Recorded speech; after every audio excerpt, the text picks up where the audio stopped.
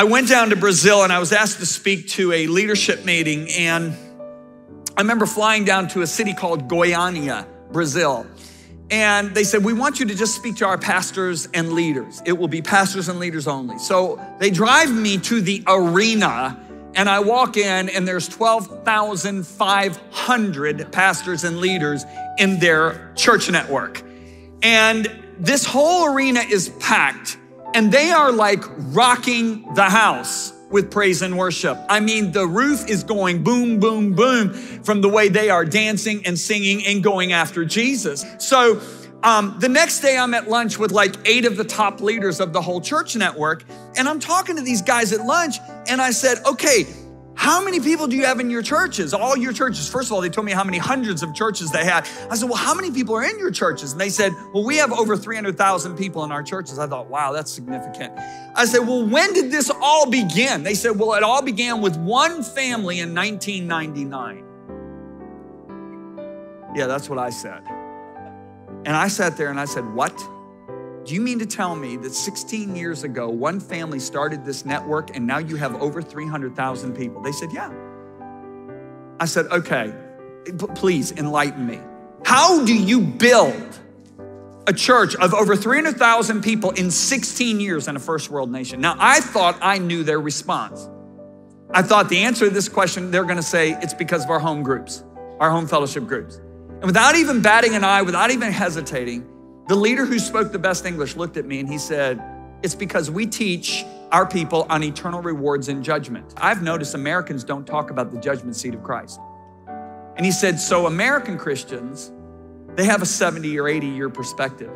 He said, our believers, we have an eternal perspective. And when you have an eternal perspective, you live differently. You make decisions differently. You endure things that you wouldn't necessarily endure if you have a 70 or 80 year perspective. You pursue things differently.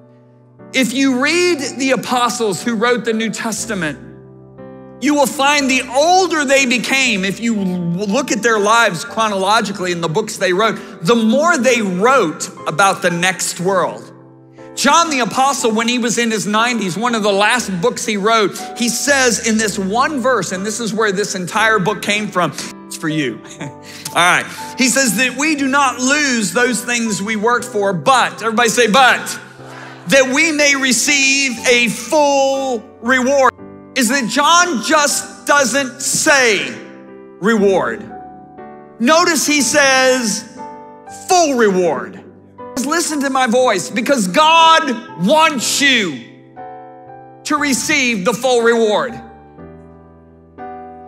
You can't do one thing to make God love you any more than he loves you. You cannot do one thing to make God love you any less than he loves you. But we are in charge of how pleased he is with us. That's why Paul said, we make it our goal, not just to be pleasing, but to be well-pleasing. Why? Why do we make that goal? Why does Paul tell us to make that goal? Because of the next verse. For, or because, he's continuing the thought, we here is only Christians, must all appear before the judgment seat of Christ, that each one may receive the things done in the body according to what he has done, whether good or what? Come on now, or what? Bad? Every one of us as believers are going to stand before the judgment seat of Christ. At that judgment seat, we will not be examined for our sins. Why? Because our sins have been eradicated by the blood of Jesus. Everybody say, thank God for that. We'll stand before Jesus and we'll give an account of how we live this life as Christians. The Bible is very clear that he will not only examine our works as Christians, but he will examine our words as well as our thoughts, motives, and intentions. 1 Corinthians chapter 4, verse 5 says this, look at this. It says, so don't make judgments about anyone ahead of the time before the Lord returns, for he will bring our darkest secrets to light and will reveal our private motives. Then God will give to each one whatever praise is due. Let me tell you, when a sinner stands at the white throne judgment, there will be no praise given. Paul is not talking about sinners here. He's talking about believers. Now, whenever you say the word judgment in today's world, we immediately go to the word condemnation. However, 90% of the time that you see the word judgment appear in the New Testament is from the Greek word krima. Do you know what that Greek word means? Listen to me. It's a decision resulting from an investigation. That's simply what judgment means, a decision. So Jesus is going to examine our lives as Christians.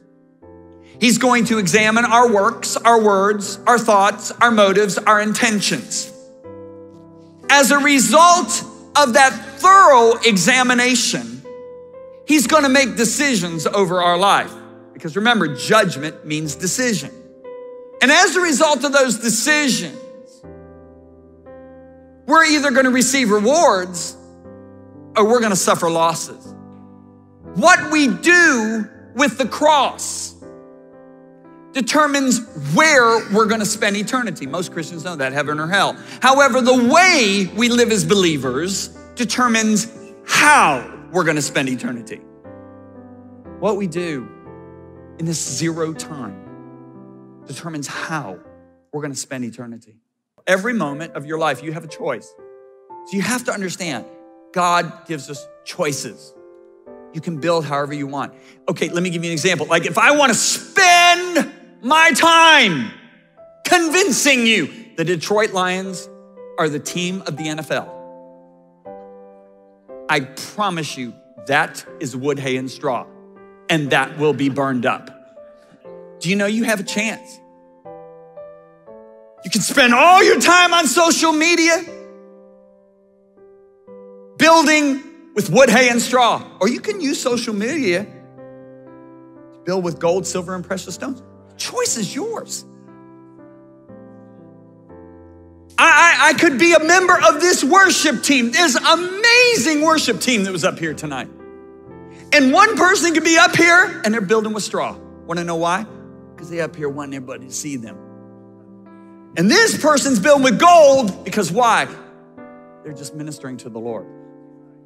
See, every motive will be examined. Next verse, verse 13. But on judgment day, fire, everybody say fire, will reveal what kind of work each builder has done. The fire will show if a person's work has any value. So when you put the fire under the Detroit Lions, gone. You understand what I'm talking about? When you put the fire under the person who's worshiping Jesus and leading people into, you put fire under gold, silver, precious jewels, it purifies them.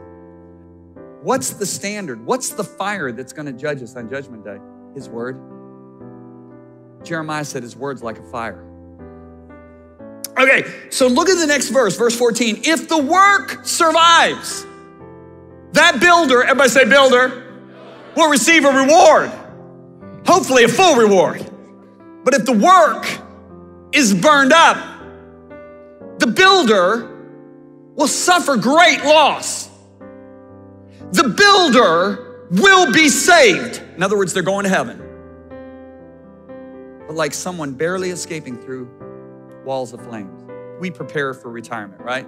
And how many of you know that's smart, right? It is smart to build for retirement, right?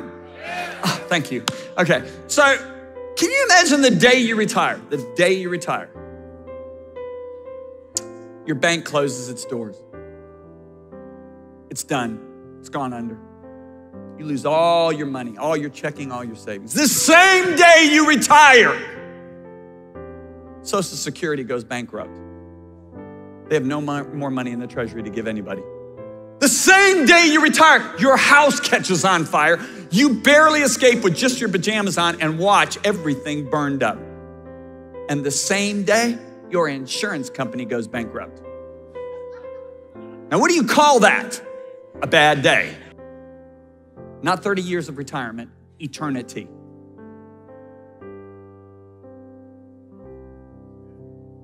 I hope this is doing in you what it did in me. It literally rocked my life, changed my life forever.